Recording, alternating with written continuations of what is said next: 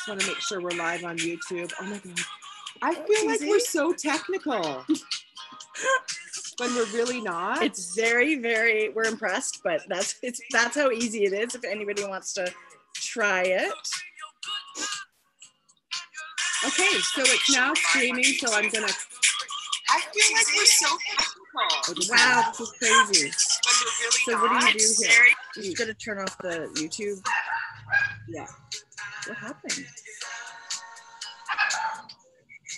I hear people. I hear people too. Right here. No?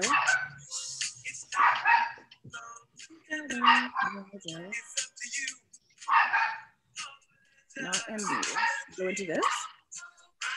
I'm just gonna come back to the meeting. We're just gonna be a sec. Did you not just say how technically we are? We are challenged. Let's just say that. I'm just gonna go like this. Okay.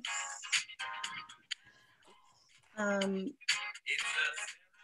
God. Okay, that was not right. Here, just hit that. No. Is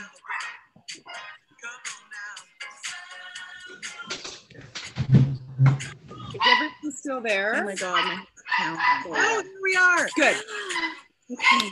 You. And we are welcome everybody. Do we have everybody in, do you think? I think so. So people are still coming in. So we just want to just welcome. We are officially passing on. Of course, we were, if people were participating, whips were included, but this is our official cast on party for our Comfort Fade Cardi.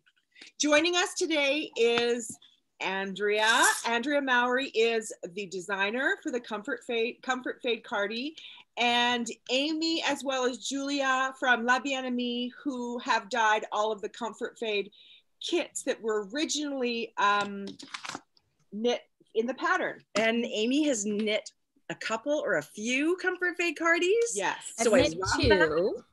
I've knit two. Yeah. So I feel like we can pick your brain for your experience and any tips and tricks and all of that kind of thing. I love hearing, you know, somebody's past experience, and obviously you love knitting it if you made a couple of them. So that's great. We're also streaming on YouTube, so everybody has a chance if they wanted to come and be in our Zoom meeting this morning, but also it's going to be on our YouTube channel. You can reference later. We're just going to save it. Oh, admit all. Okay, there's more people waiting. Okay, yeah. Awesome. Perfect. Okay, great. So this is so fun. This is such a good weekend. I was so looking forward to this. Me too. There's been a really big buildup with the yarn, the announcement of the KAL, and now we get to actually ask Andrea a few questions about how this pattern kind of came to be. Totally. Welcome, Andrea. Thank you so much for coming. Thanks for having me. I'm so excited. Anytime. Where are you coming to us from today? Maine, Portland, Maine. Can you see out my window at all? It's probably just really glary. It's just glary. It is sunny. We had a tease of spring and then it got bitter cold, but now the sun's back and we're crossing our fingers. Sounds like Canada. It sounds just like us. Yeah, so beautiful. We're dying to actually come out that way. It's so beautiful where you're from. I love that. Yes, you should. You can come by way of Canada. There's all those great yarn shops up in Montreal. And just head straight down. Okay, plan, done. And you got a place to stay. What? Don't even say that. I've got this whole studio. Oh my gosh, we could sleep in Andrea's yarn room. What? Okay, so I have a question to start with. Okay. When you were thinking about designing this sweater, when the idea came to you, did the finished product look like the conception idea? Yeah. Did it? Which doesn't always happen. I mean, typically you kind of have an idea, but then as you're going, things change. But I think this was like exactly what I had hoped and dreamed. Because you'd been fading. Okay, we have to talk about fade. Okay, let's back it up. Because was Find Your Fade the first fade? The beautiful. Yes, in the sense that everybody as far as everybody thinks about a fade, Find Your Fade was the first, but I actually tried with my rain shawl, which would have been like the winter before Find Your Fade. Okay. That was my first attempt at like shifting from one color to another using stitch patterns and kind of like melting. And then it transformed into the fade. I did see something where you talked about that Find Your Fade, where you were just giving yourself permission to cast on this sequence of colors that you just loved. Is that correct? Is that how it sort of came to be? Yeah, I had actually just had my second child. And so I was, you know, I had a 2-year-old and an infant, and my business was in its infancy as well. And so one day I just went a little crazy and decided to pull all my yarn out without thinking about the fact that I would have to put it all back, and decided to reorganize it. And while my yarn was all laying out, the colors of Find Your Fade were all kind of near each other. And I started noticing that in some of the pinks, there was these gold speckles. And then in some of the golds, there was these pink speckles. And I knew, I was like, I've got to be able to get from point A to point B. And so then I just filled in all the spots. But yeah, I didn't know if it was something I would ever publish. It was completely selfish. I was like, I just want to cast on and knit something that fills me back up from early motherhood. I love that. I love that. I mean, I guess, can we ask too, now that you're just this amazing established designer and we go to Ravelry and we see pages of designs, where does that start? Where did you learn to knit? Who taught you? And kind of when did it become like a lifestyle? Yes. So I learned to knit when I was about 9, I think. My grandma taught me. She didn't remember teaching me, but she did. And she always just knit Afghans. So I didn't learn how to cast on or bind off. I only learned the knit stitch. So she cast on for me, and I basically knit like a blanket for my teddy bear. And that planted the seed. And then when I was a teenager, I was kind of trying to figure out what I was going to do with my life. And I went into a bookstore and got Stitch and Bitch and retaught myself how to knit. And from there, the obsession just never simmered down. You know, I got all the Elizabeth Zimmerman books. And especially with Elizabeth Zimmerman, the way that she writes is very empowering, where you don't feel reliant on a pattern. She's very much just like, get some yarn, figure out your gauge, and now do this. And you're just like, okay. So early on, I kind of played with creating patterns. And I did attempt, I loved it so much that I thought, how could I make this my job? I just love this more than anything else. And I tried to get a pattern in a book, and it did not get accepted. And if you scroll back on my Instagram feed, you can see it, and you'll see why it didn't get accepted. Because what was horrible. What was the pattern? It's so bad. It was basically, so I went to a school where I had to wear a uniform. So it took me a long time in my adult life to figure out how to dress myself. And so at this age, in my early 20s, I was figuring it out. You know, I kind of like to think of myself as like a hippie, but also like a outdoorsy, sporty person. And so I thought it would be a good idea to knit a tube top out of like, I lived in New Zealand at the time, and I picked out like the scratchiest New Zealand wool and brown. And then I thought, but I should embellish this. So I added a beautiful intarsia tree onto this tube top with no shaping. It was literally ribbing, potato sack ribbing at the bottom. So I did have to add a strap, you know, to hold it up. Sure. And then just to make sure everyone got the vibe I was putting out there, I included a heart on the trunk of the tree. Aww. But then to be really clear, I actually wrote tree hugger. No, you did not. I did. That's so funny. Okay, so everybody knows how original the pattern is then. I mean, that didn't come from anywhere but your amazing imagination. Oh yeah, that was all me. I think I love that story so much, that you were so excited and passionate, and you wanted it to reflect you so much. So is that something that is still true? Like your patterns reflect where you are and what you want to wear? Or do you look at like Pinterest and trends and fashion? And is this how you choose colors and themes? And yeah, that's a great question. I have to kind of remind myself that I'm technically in the fashion industry. I've never been one to follow trends. I do not like to match. It still drives my mother nuts. I'm in my late 30s and she can't handle that. If I match, I'll change to undo that. So I've never kind of followed that norm. So I think the way I've described it, and I think it's part of the reason why my little business has been successful, is I follow whatever makes me feel super joyful. So when I'm picking out yarn, I like to keep as much yarn as I can safely out on, my shelves and everything. And whatever just like makes me feel super happy. So back to Find Your Fade, that was also the first time I really played with speckles. And every time a little speck of a different color would go across my needle, it was like, oh, like it just made me so happy. And so that's very much what's always led any of my designs. It's usually curiosity, wanting to learn something new, and what makes me feel really joyful in that moment. So I also will pick colors I know don't look good on me because I love them and I don't care if they look good on me. It's just, I think I've always tried to be really true to my heart and just lead with that.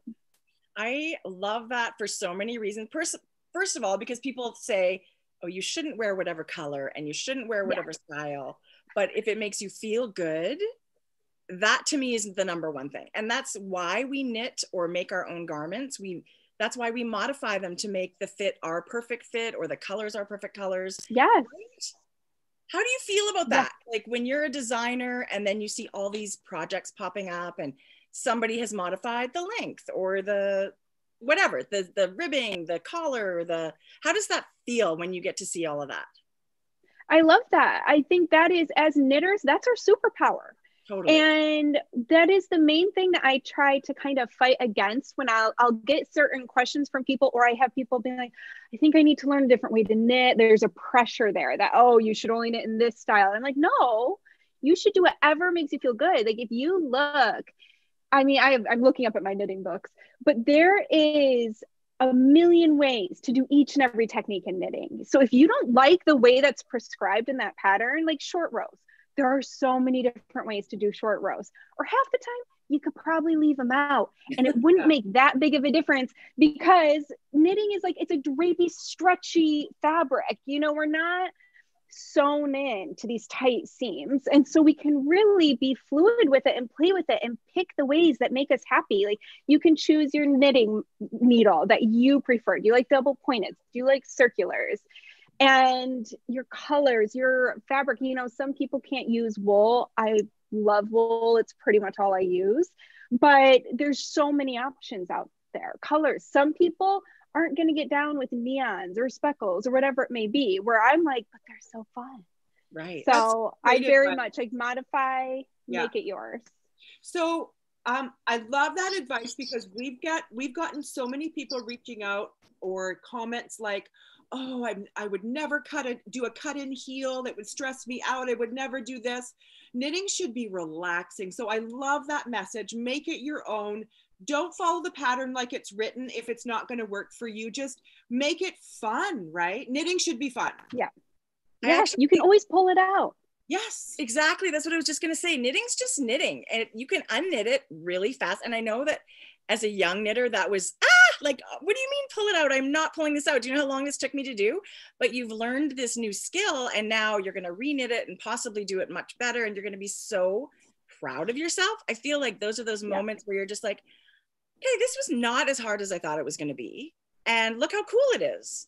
Yeah. And it's a stepping stone. What you learn in that moment, every time we have to tear something out and fiddle around with it, the next time you do a different project, you're going to have all that in the back of your head. Like I talk a lot about my magic numbers, which are, for me, I write down my numbers for me specifically that I know work really well for me. For instance, if I'm knitting a drop shoulder sweater, I know that 10 inches of ease. So I'm a 35-inch bust. So 45 inches is like my magic number. Perfect for me. So I can use that information to go forward, being like, same with like sleeve length. I know if it's a raglan, I like 18 inches.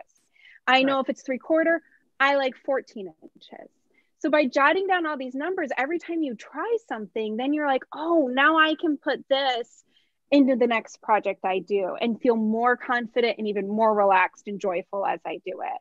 But it's all knitting. So having to tear back, you just get to knit again. Yeah, I totally agree. I couldn't agree more. So when we announced that this knit along was coming, there's so much excitement. Everybody loves this sweater. Yeah.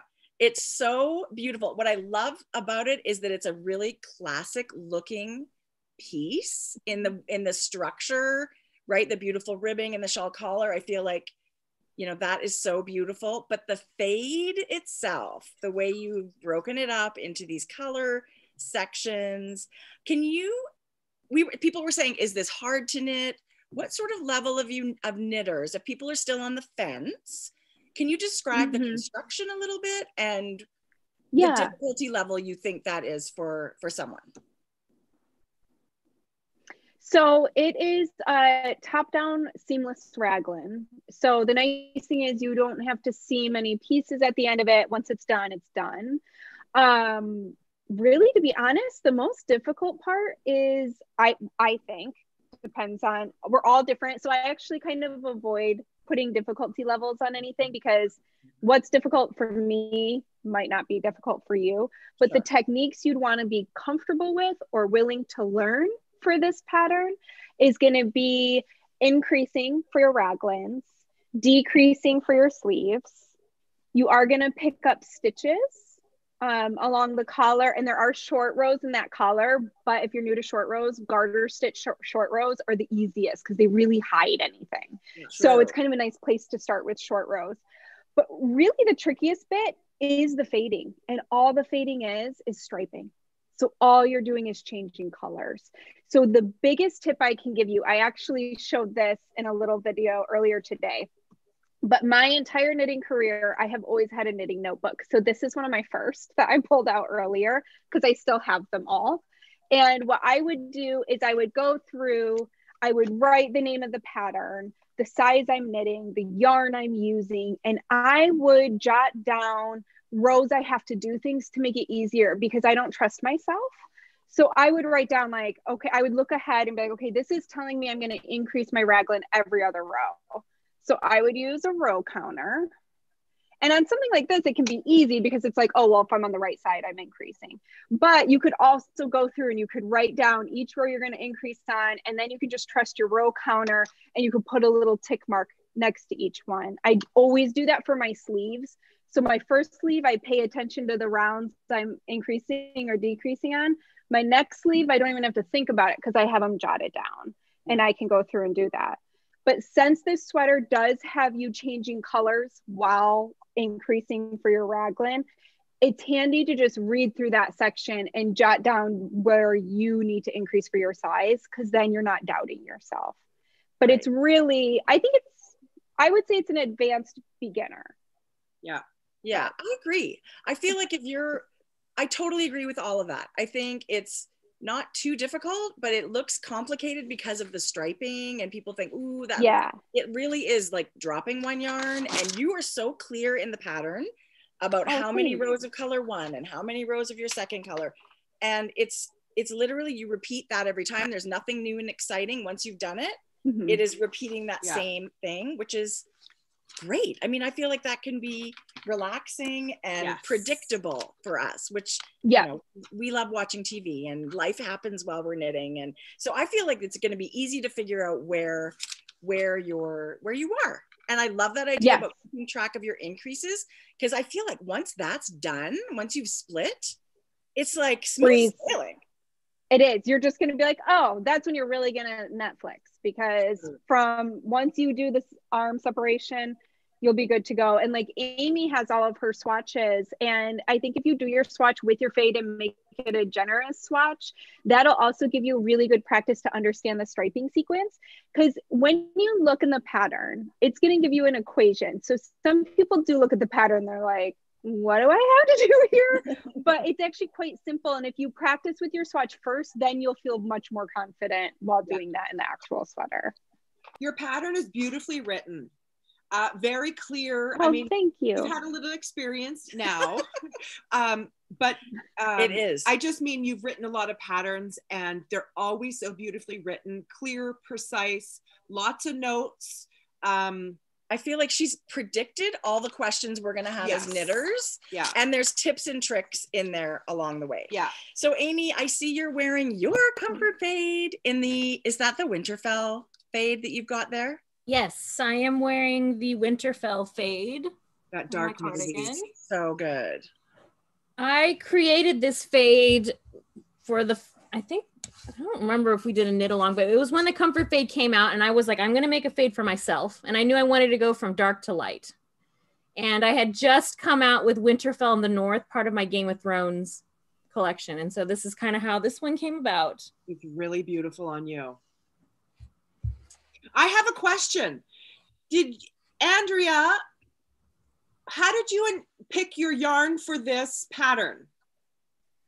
So Aimée, I was trying to think of that because I think this is our first pattern together. Yes, it right? is. Yeah, it's our first. This was our first collaboration together. That's so fun. Yeah, and so that was, but it was after we did a colorway together, maybe.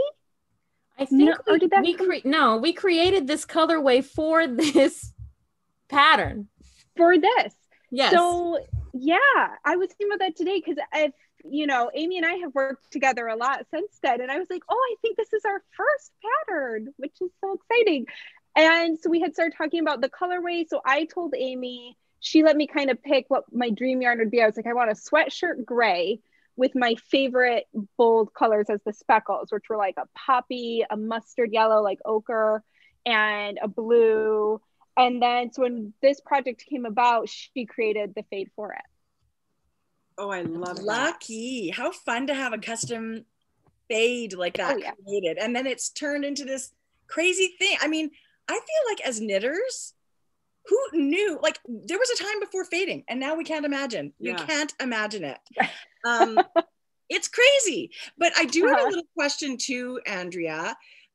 Some of us have a lot of yarn in our stash. And who knew? And if we were trying to make our own fade, to use up what we've got already, do you have any tips and tricks for anyone? Or is that just like whatever you love? So I do, because I've actually taught classes on this because it can stress people out. And I think that sometimes people are like, I don't know what went wrong. Like maybe they tried it and they're like, I don't know what went wrong. So the main way that I like to describe it is if you visualize a piece of paper, this doesn't have the strongest stripes on it, but there's stripes on that paper. So this is the stripes of our sweater. Throw a handful of glitter on it. You've now obscured the stripes. So that's exactly what we're doing with speckles.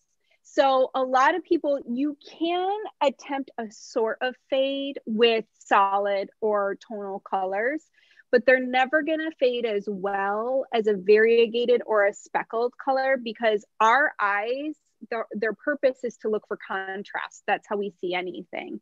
So what we're trying to do by fading is we're trying to dull that contrast as much as we can from color to color. And the best way to do that is to have yarn that has different colors in it because it's going to blur those stripes, those lines for us.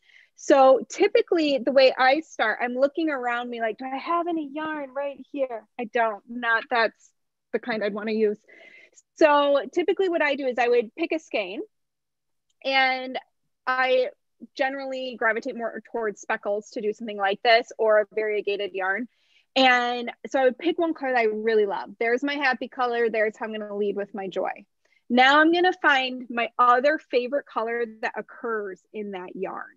So let's say it is aqua yarn like this, and it has a little blip of poppy red or ochre. I would pick one of those colors, maybe, depending if I want, you can fade from one strong color to another, or like this sweater, you can just fade out. So this sweater, I just faded to a neutral. Andrea Mowry And Aimée?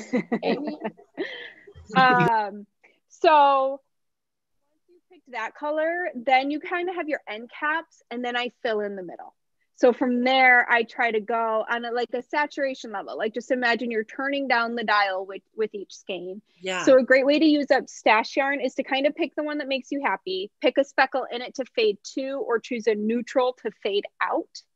And then you can also use marling, which is holding 2 strands of yarn together. And that is going to have the same effect as the speckles or the variation, because it's going to break up those stripes for you. So that's like a lot of us who have a ton of fingering weight yarn. Yes. You can knit any DK sweater in a fade by just marling 2 strands of fingering weight together to create a DK yarn. And you can even keep one, let's say you have a lot of one color, you could keep that consistent throughout your entire sweater and just use different skeins to hold with it in segments all the way down. I actually think that would be amazing. I do too. And very cohesive, like you're saying, right? Like you could have wild colors that you're holding with it, but if you had a medium gray or a soft gray, but you're holding like crazy neon hedgehogs, it's still going to look, I'll be washed with gray. I love that. That's actually a tool in painting. If there's too much contrast, like something that kind of makes it go, ooh, then you add in a neutral and it just turns the volume down on it. So mohair is another great way to do that. Hold 1 strand of a mohair, and you can either do like keep the whole body in a solid and then use a speckled mohair to fade through, or you could have fun different yarns as your as the ones you're trading out and use a neutral solid mohair all the way through. And it's just going to blend them all together. Well, Jodi and I have always said, bless Andrea Mowry for the fade technique, because when we were younger knitters, we only bought single skeins of sock yarn. Yes. So we would come home from like Knit City with 25 single skeins of sock yarn that we bought at different vendors that we fell in love with. But there's no way I can knit that many pairs of socks. So I feel like the whole fade technique, whichever way you are going to sort of translate it, whether it's a sweater or a shawl or cowl, like whatever, those single skeins of sock yarn are your friend. Yes, I think that's why it took off. Honestly, I think people finally went, I can use my stash, you know, because we buy like your souvenir skein. Yes. And we end up with so many of them. It's like, what am I going to do with this one? I mean, even when we buy like 3, a lot of times it's like, well, I can't do a sweater with it. And I don't want to do a hat because then I'll only be left with 2. And so then you get afraid to break them up. So these precious little babies just want to be used. And now there's a way to use them and stretch them and combine them. I completely agree. This is so fun that we get a chance to feel pick like your brain. I'm so happy. I feel like it's a mini master class. It totally is. Okay, let's talk about Amy's experience knitting because you've knit 2, you said. You've knit 2 Comfort Fade Cardis. Everybody that's knitted, and I've heard it so many times, they've re-knit. There are so many people that are knitting and re-knitting because it's so much fun. And somebody even said it's the sweater that when they wear it out, they get stopped the most by people that are not knitters and they want to know where they have purchased the sweater. So Aimée, yours is stunning. Is that your first or second Comfort Fade that you knit? This one is my second one. So the first one I did was just an all grays, and I am one of those knitters that likes to kind of hack patterns. I'm not a designer. I don't have a designer mind, but I like to hack patterns for my body. And so knitting the first one, I learned some things that I was like, okay, so if I knit this again, I'm going to do this on it. And so there was just like basic things that I did that was really easy. Like I need more ease on the sleeve for my arms. I went up a half needle size after I split the sleeves and knit the sleeves on a half needle size bigger. And that just gave me just the amount of ease that I needed for my sleeves to be comfortable. So my arm flaps don't fit in a that slim is sleeve. Such a good idea, because you don't have to worry about calculating how many more increases do I need. Literally just go up that needle size and you're going to get more more room for the real estate, right? You're just gonna have, I love that tip. And I can tack on to that. I actually have started writing all of my patterns that recommend a sleeve needle which is a full size bigger than your needle. Because what I realized now that I've been doing this for as long as I have and through test knitting, almost all of us, I've yet to meet anyone who doesn't knit tighter in small circumference than they do in large circumference.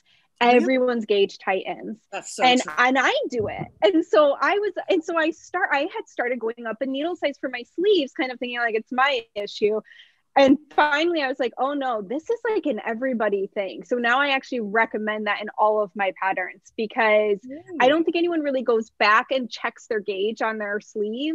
And so they just think, oh, the sleeve's too small. And it's probably that you just start knitting way tighter. Like it can be a stitch difference. Like it can be a big difference. So how do you knit your sleeves? Are you magic loop, DPN? I personally love, like, anytime I can knit that circumference on one small circular needle. So I buy all those 16-inch. But how do you like to knit your sleeves to get that perfect gauge that you're looking for? I do magic loop. Yeah. I'm very much, I even have those little tiny shorties, like the 12-inchers. Yeah. But I think those are ideal for English style knitters who hold their yarn in their right hand. For continental, I find it's not, at least for me. Okay. And it tends to be my friends who like them are English knitters. And I think it's just the way, but the tips are like 2 inches.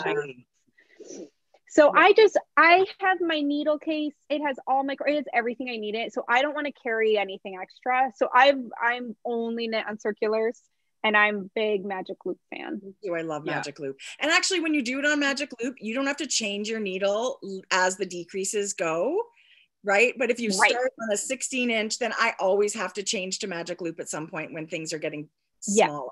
How do you like when you get down to the cusp? Yeah. Same idea?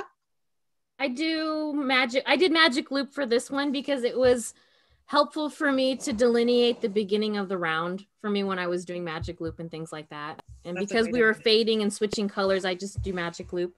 I recently discovered these needles that I've been kind of showing in my lives lately. They're called Crazy Trio. I think they're called Flexi Flips in North America. And they're really cool. I don't have any here. Hold on. Actually, no, I don't have any here with me. They're at home, but it's 3 needles and they're flexible. And I might be a convert to this for magic loop. Funny that you say that, because they're basically like a DPN with a little interchangeable, like a cable in the middle, not interchangeable, but the soft cable. So it's like a bendy DPN. And I never clicked with DPNs. It was never. Guys, I have some if you want me to show them. It just felt fussy and awkward. And so I just knit a little pair of fingerless gloves, but I actually knit the finger part of it. And I used those needles. And let me tell you, I was actually loving it. So you use yours for your sleeves too, then? I think that I'm going to try. I actually have been doing it for socks, but then I know that they've come out with longer versions. And so I was like, the next sweater that I knit, I'm going to actually try to do my sleeves. I bet it would be great. I like them too, because the DPNs are so like stiff and awkward, and this pile of sticks. And I pull the wrong one out, and now all my stitches go I think live. they're a really fun innovation, like a newer thing. I think Addie hit on something there. Aimée, these are the flexi. If anyone's out there that's not muted, maybe you could just mute yourselves for us. That would be great. Okay, so a really beautiful feature, Andrea, of this sweater is the collar. I mean, amongst other things, but the shawl collar, I feel like you see it right away. It's cozy with a capital C. It is so cozy. Beautiful. I love that. It reminds me kind of like a grandpa cardigan, like, Yeah. I love that. Aimée, you had mentioned you made yours a little narrower, or tell us what you modified for the collar in case people wanted to maybe have a little less fabric. So I did a little less fabric on mine. I just didn't knit it as long as Andrea said in the pattern. Okay. I just stopped. I didn't change anything on the sequences of the short rows. I just knit less volume this way. That's all. And also it was partly due to my impatience when I was knitting this, because I was like, I want to wear this, and I stopped. So is your collar then, like the band down the front of your sweater, narrower? Or how do you mean? So you did do less rows. So I did less rows all over. So this is actually not as deep as Andrea's. Hers is, Okay. I'm probably like, I don't know, 5 or 6 garter ridges shorter than Andrea's. Okay. So you have to be careful though, because those garter ridges for the collar are also for the front, Like right? your colors show on the front of the band, which is so cool. Yeah. I love that. No wonder this was so well received when it came out. I just think there's so many things about this sweater. I think I've seen it on every body type. Yeah, absolutely. And it's just so darn flattering on everybody. I understand the excitement. Yeah, totally. Somebody we had in our route or on Instagram was asking about, and this is something that I think is so good to talk about, especially if you haven't knit a lot of sweaters, is the concept of ease. And that's kind of really important when you're thinking about how you want your sweater to fit your body, even though the picture in your shot, in your pattern fits you a certain way. We can make this sweater fit us whatever way we want.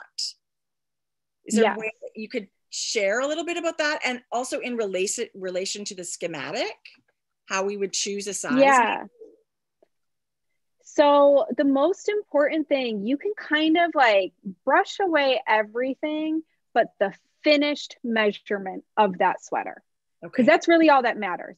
So I always list, I don't do like pick your size by I'm going to build in your ease for you or anything like that. I just put the finished measurement, because what you want to do is take your bust size.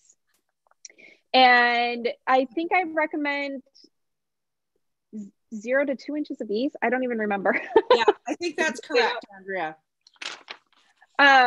So for instance, I'm now a 35-inch bust. So if it's calling for about, I'm like, I think I'd like a little extra ease. I don't want it to be 0 ease on me. I want to go to the high range of what the designer has said. So if it's 2 inches, I'm going to take my bust measurement and I'm just going to add 2 inches. So that's your important number you need to know. You had said 2 to 4. Not that that makes any difference. There we go. Yeah, no, that's great. Okay, so you could pick between that range. Yeah. Okay. So let's say again, so I'm going to stick with my 2 inches. So for me, I'm going to try and find the size that's closest in its finished measurement to 37 inches, because 35 plus 2 is 37. So then I can go look on the schematic and find right there, okay, where am I on the sizes? Now, there might not be a perfect 37. So then I would decide, okay, do I want to go up? Let's say it's either a 36 or a 38. Maybe I'm falling right in between. Those are 2 really common sizes, a 36 and a 38. So then I'd go, oh, okay, I think for this style, it's an open cardigan. I'm going to decide, would I rather have a little less because I know I'm going to wear it open? Or maybe I'd even then look at the sleeve, which sleeve's going to fit me best? So then I could decide, okay, I actually think the sleeve circumference on the 38 is going to be more comfortable because I want to be able to wear it over long sleeve shirts. So I'm going to go with the 38, and you can kind of make an educated guess. I also highly recommend going into your closet and measuring a sweater you think fits you really well, especially if it's one that's a similar style to what you're going to be knitting. Great. Because then you can go, okay, this sweater measures 40 inches across the bust. It fits me really well. So I know that would be a good measurement to look for in the finished measurements. But yeah. I love that, because it is sometimes confusing when you hear things like, 5 inches of positive ease. And then you think, look at the picture and go, well, does this include that ease, or what does that mean? But I love a schematic. I feel like the schematic is your best friend. And I feel like if you swatch and you know your gauge, and then you go to the schematic, 99% of the time, you're going to end up getting a sweater that you've predicted pretty much what the size of it is going to be, but they kind of go together. You need to do the swatch to know what your gauge is, right? So that you can get that measurement. I love that. And I feel like that's a really great way to choose whether you want it snug or looser or whatever you want. Yeah, and you do want to consider, especially depending on the style of sweater, the designer made those ease recommendations for a reason. So you don't want to go too far out of that range unless you're, a really experienced knitter who knows they can modify, they know this is going to work for them. But it's not just going to change your the bust, the chest circumference on that pattern, it affects all the shaping in that pattern. So that is something to keep in mind, that the designer put in that recommendation for a reason. So don't go super far out of it, or you might not end up with a sweater you like how it fits, because it wasn't intended for that ease that you ended up picking. I've never thought of it. I just thought, geez, Andrea's saying 2 to 4, but I like 6 to 8. I'm just going to pick one bigger. It might just not be a great flattering fit when I'm finished. So you go also to the neckline, look at the neckline, and like if it was a pullover, right? Like the ones where it shows my bra strap drive me crazy. So lots of times when I cast on a pullover, I'm really looking at that neck measurement.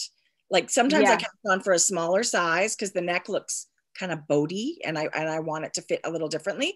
But I guess you'd have to look at that sleeve too, right? Like if you're, I feel like with a loose kind of comfy cardigan, there's a reason you designed a sleeve to fit this way, right? Right. Especially like anything that's going to be a little looser in the body, especially, I like to balance that out with a slimmer sleeve. But also, like you were saying about the neck, I mean, you have to think like yoke depth can be another good measurement that people are kind of, so if you decide, well, I want, this sweater was only supposed to have, I had a test knitter once. The sweater that they were test knitting was supposed to have no ease, none. It was supposed to match their circumference. Well, they just decided to do 10 inches of positive ease. Wow. And then she sent me a picture and was like, I don't know what's wrong with this.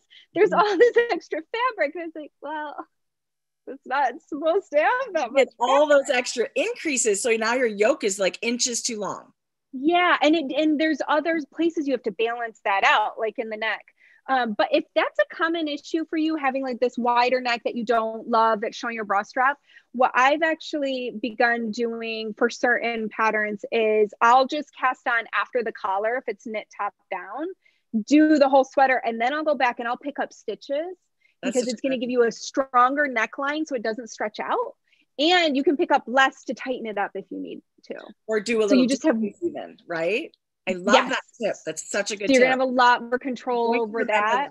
There's a reason, and then you don't end up falling into a size that doesn't fit. Yeah, there's a reason why you're so good at this, Andrea. Jeez. But honestly, these tips and tricks from experienced knitters, I've learned so much. I feel like it helps your confidence, because I know starting a sweater for some knitters is like terrifying. They've had to buy all this yarn and it's going to take all this time. And oh my gosh, what if it's a horrible looking thing that I don't ever want to wear? So little tips like, it's an investment. Like that, like ease. And especially, I mean, gosh, I feel like we could do a whole other hour on pullovers, like just that yoke depth thing, because I've done sweaters too, where I feel like it's really weird to wear them now because I put on a coat and the yoke is so deep and you've got that kind of bat wingy thing and then your body shifts up. That's attractive. There's all kinds of fun things that I feel like we could talk about, but I love that tip, especially about the reason the designer designed the sleeve to look like that and the body to look like that. You have to keep that in mind for sure. Is it surprising to you that this pattern is 3 years old and dyers all over are still dyeing Comfort Fade Cardi kits? You know, knitters like us are so excited to knit it for the first time, and then people are knitting it repeatedly. Is that a surprise? How do you feel about that? Oh yeah, definitely. I mean, one thing I will say, I have never been able to properly guess what will happen with a pattern. I generally am way off. Really? So it's like find your fade. I was like, no one's gonna like this. I sat on that pattern for 6 months and just wore it. And then finally I released it, and it's what made my career. So a pattern like this, I'm just like, I don't know, maybe people will like it. I like it. But I try to knit things that I really want to wear that made me really happy while I was knitting them. So I hope that they have longevity in that way, that they're fun and they're fun to wear. So it makes me very happy to see, like when Aimée told me you were doing a knit along, I was like, oh, this is so fun. And it was so fun to put it on. And yeah, it's really exciting. I love that. I do. So because what you do is a very solitary thing, right? It's like you're at home on your own and you're choosing yarns and choosing patterns that make you happy. And I guess you're right. You go through the whole process and you put it out in the world and you must really never know what's going to happen. But people love that you took the fade and translated it all these different ways, like from socks to shawls to kid sweaters. Like, how cute. Yeah, like the little so faded pullover. Yeah, my daughter still wears it, and I knit that for her when she was 2. See, it's like 3 like almost elbow sleeve now, but she can still put it on. Oh my gosh, maybe you can knit her a new sweater, Andrea. That would be really nice. I did. She has her bean and olive sweater now. Yeah, so she wears that a ton too. But thankfully, most kids grow up first before they start growing out. So she's true. What's your favorite thing to design? What are you doing these days that's making you happy? I have been on a major sweater kick. I mean, I think I've already designed about 5 new sweaters this year. We're finally, this morning I was like, I need to knit a shawl. Like I need to knit some maybe a hat. So I tend to lately in the past few months, I kind of immediately think of a new project in sweater terms. But I'm excited to kind of dive back into some accessories to balance myself out. And is that seasonal, do you think? Like now that the weather's warming up, do you think, I don't really need another sweater. I need a shawl. You know, I'll end up knitting the wooliest, heaviest thing in the summer because I want it by fall. Yes. So I'm not that affected by seasons, except for maybe with color. I do think I tend to go a little like deeper and darker in the winter when the days are shorter and darker. And then as summer's coming, I start looking at bright colors like, oh, so I think color for me gets a little affected. That's funny. When we had the pleasure of joining Aimée at her knit night, they asked us some really funny questions. And I thought it might be nice to ask you this one. And because like it stumped us. So I apologize in advance for this. But if you, right? Yeah. So if Andrea Mowry was a knitted item, what would she be? What yarn would it be like and why? Oh my God, that's really hard. It freezes you in your tracks. You're bad. Well, I know. And then after we're done, she'll have an idea, and just like we did. Okay, well. Would you be a sweater because you love them so much? Let's let you think about that for a couple of minutes. Okay. It's hard. We were put on the spot and thinking. We should be asking Aimée. Aimée, we would like to know this from you and Julia as well. I know we didn't tell you in advance either. I apologize, but I think it's kind of a fun question. Jodi, you have to think of something too. What was the question? You know, I didn't get to answer this question at my knit night. You didn't? No. And I'm trying to think, what would I be? I think that I would be a sock. Would you? Yeah, I like knitting socks. Honestly, this is like the one thing. I mean, it's up there with knitting sweaters. But I'm sitting here knitting a sock. Like I literally have like 5 sock whips right around me here. So I feel like we're so connected that way. I love that. I have so many socks. What color was your sock be? Pink. What? I have a pink sock right here. So. Oh, look at that. Okay, Julia, what would you be? I think last time we talked about being a knitting technique or something, and I thought I changed it a little. Sorry. Yeah, I thought about the brioche stitch because it looks complicated, but it absolutely isn't. It's very simple, and it's plump and it's so cute. What color? So I think I can guess. What color, Julia? Pink, hot pink? Hot pink, definitely. Fluoro morganite. That's it's so good. Our current color obsession. So good. So Andrea, is this a terrible question? You can say pass. No, I'll try. So I think I would probably, I'll go for sweater. Why not? And I think it would be a little bit complicated. There'd be some kind of complicated stitch in there, but also something squishy. Mm-hmm. And the color would definitely be multicolors. We would definitely be shifting from one color to another. Very moody. I love that. I love it. I love it. Well, thank you for answering that silly question, you guys. I appreciate it. Do we have any questions from our awesome cast on party knitters? Julia was going to be monitoring the chat and going to ask some questions if there was any. Yes, there was a lot of chatter. There is a lot of chatter, and people are asking questions and answering. So a lot of people have already answered some questions, but we had a few, I think, interesting ones that people would benefit from hearing. So the first one was, any tips for picking up the stitches for the collar with a neat edge? That's a great idea. Yes. So it will be pretty neat. The thing you want to make sure, I'm looking at mine, I'm just going to take it off so you can see it. So the best trick that I actually learned at my first Rhinebeck from Ysolda Teague was talking about picking up stitches. And the best rate of pickup when you're picking up from rows this way, so your rows are coming like this and you're picking up this way, the best ratio is 5 to 7. So you want to pick up 3 stitches, skip 1, 2 stitches, skip 1, 3 stitches, skip 1, 2 stitches, skip 1. Or I guess I should be saying rows are what you're skipping in there. Right. But that will get you the most even pickup around your collar. And to make it even, really the main thing you want to make sure of, and it can be a little tricky on here, but you can see that's my wrong side, and that's a pretty tidy pickup edge. So if you look closely, do you see how there's a full stitch next to it? The most common mistake that can make a pickup edge not look as tidy is people accidentally go through half a stitch.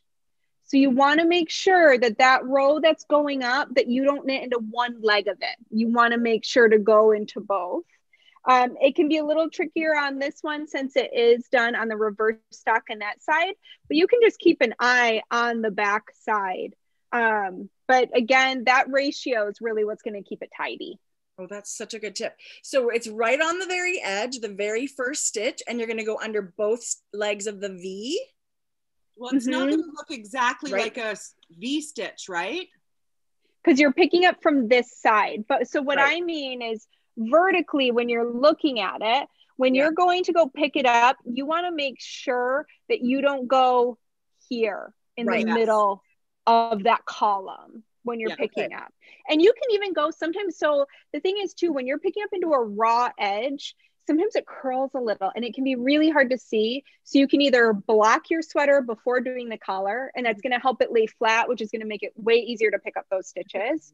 Or you can go in, instead of just going in the very first stitch, you could go in 2 because it's just way easier to see. Yeah, I find I like that tip. I actually do that myself. And that's what I usually do. Yeah, it does, save a lot of, because I've done that where I've picked up on the first and then picked up on the second and then you turn it over and you're looking like, this looks terrible. So, but you can see that mistake for yourself. So a good idea is to keep flipping it over, I think, and just seeing that you're on the right track, right? Yeah, and it's not like it's a big flip because, you know, the collar's not on there yet. So you're just holding it just like this and just sticking your needle in. And it's actually, that ratio becomes really easy to see because you'll see groupings. It'll be like 3, 2, 3, 2. So you can really quickly count by 5s, which is nice when you have to cast on somewhere between like 200 and 400 stitches for a big shawl collar. I love that. And I know when we're knitting a sweater, so if we do the body and then we do the sleeves and we think, oh, well, we just have the collar. Like that's not a big deal. Not with this one. I feel like with this one, you need to just give yourself time because the collar is a big element, right? There's a lot of knitting on your collar. Yeah, there is. The nice thing is it's garter stitch. It's really relaxing knitting. You do the short rows, you know, are all up here, and then you end up knitting a little bit just straight. So it's nice. You do like a couple short rows and then you get to knit a few rows and then you continue them. So it's kind of like a fun, relaxing part of it. It's not too intense. Okay, good. I love it. Anything else that you've got there, Julia? Yes, a lot of people are actually asking about making the swatch. Okay. So Aimée has knit so many swatches. Yes, she's, I think, the swatch queen. Amy's the swatch queen. I like to swatch. I'm just going to put that out there for everybody. If you guys don't know this, I love to swatch. So I think a big swatch for sweaters is really important for gauge. And also for me, when I first knit this sweater, I cast on 40 stitches. Yeah, that's right. I cast on 40 stitches, and I did the fade sequence so I could practice it the way that Andrea wrote it in the pattern. And it's really easy to remember. I actually use this fade sequence on everything that I'm fading, even if it's like something else that's somebody else's pattern I want to make a fade. It's a genius sequence. And that way I could memorize it. Yeah. And yeah, and make my swatch. So this was the original. Is that from 3 years ago? Okay, well, this technically is not the original swatch because I had all my swatches stolen after a show a couple years ago, which we don't talk about. Yeah, but we've remade them recently, so it's been really fun to remake them again. So any tips? So do you just think they should make it big? They should follow the sequence in Andrea's pattern just so they get familiar with it, and make sure you block it. Block it before you're counting your gauge. Yeah, absolutely. I wet blocked these. I also did like a nice garter stitch edge. Yeah. So that it'll lay flat so that it doesn't roll afterwards for counting the stitches. Yeah. And I'm planning on making a little tutorial to show everyone how I weave in the ends so that it's invisible. I love that. And I did them on all of these swatches here. So I'll make that little video and pop that up into the knit along thread. Thank you. So like, even when I did my swatch, I think I did about 2 inches in my color, and then the fade, just like Andrea wrote in the pattern, which I think is another couple of inches, and worked through all the colors, which was so fun. First of all, can I just say this was the most fun swatch I've ever knit. But it really does give you an idea of if your colors are going to work, right? If you wanted to change anything at this point, if you didn't buy a kit, you know, maybe you've picked colors that you're not totally sure about. It's a really great way to start to see your sweater emerge, I think. It was a very, very fun swatch to knit. I'm all for swatching, so I can talk about swatching all day There's long. crickets on the swatch. We're close to being done, Julia, but was there something maybe you thought that was another good one to ask? Someone asked if they needed to alternate skeins, and I answered no, because you're already going to be striping with your other colors and fading. So I think alternating skeins, and I saw that question pop up a few times, would just give you too many skeins attached to your project. Right. Only if you like torturing yourself. I would like, this is that pattern where you can just, even if you're someone that does that all the time, I think you can just throw it to the wind this time. Just knit and enjoy your skein that you've got on them. How nice is that going to be? Right. I feel like I've been alternating skeins forever. Andrea, without having to give us too much information, is there a new pattern coming out in the near future? We're not asking what it is, but is there something? I would like to see your super secret project, whatever it is. No. I can't show you the super secret, but there is a sweater behind me that I'm not good at hiding at all. And that's coming out in April. Yay! Oh my gosh, that's so exciting. I'm not good at secrets, but I'm not either. I blow it for people. You got to tell me don't tell me at all. You need to spell it out. Yeah. Yeah. Well, that looks adorable. I love a pullover. I love your sweaters. It was such a pleasure to go to your Ravelry page and like there's so many patterns. It's just amazing. You're doing such amazing work. You are such thank you. An amazing designer. And it's been such a treat to actually have a chance to chat with you about this fade thing. We were joking the other day about what's a fade? Just this fade thing could really take off. Totally. I think she might have something here. She's onto something.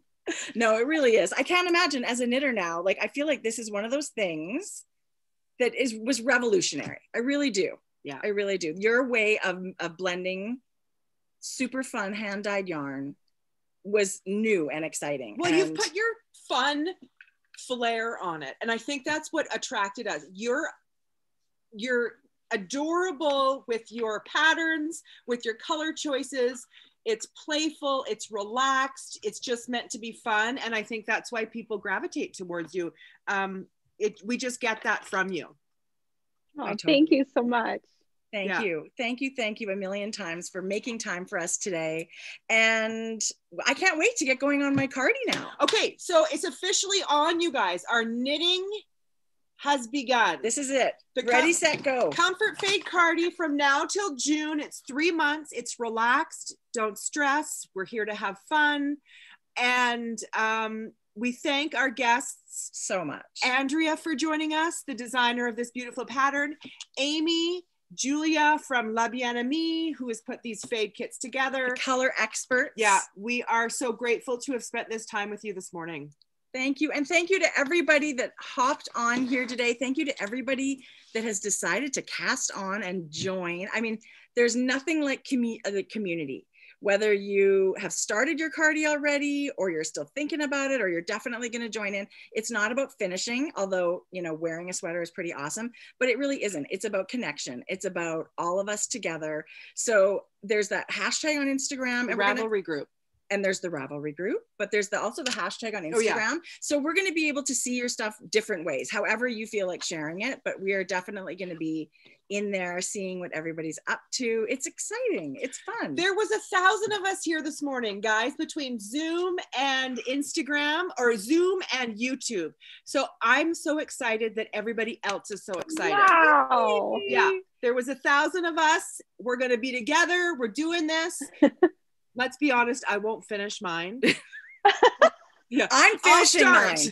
I'm totally finishing I'm mine. a starter. But I haven't picked my fade yet, you guys. So I'm making a new one for this one. That would be fun. Like, let me tell you, if I had La Bien-Aimée, I would have a hard time picking two. Yeah. I feel like you cannot go wrong, Aimée. I can't wait to see what you choose. I will decide next week. I'll share. I'll share. Guys, and then maybe we can meet back here in 3 months. Yes.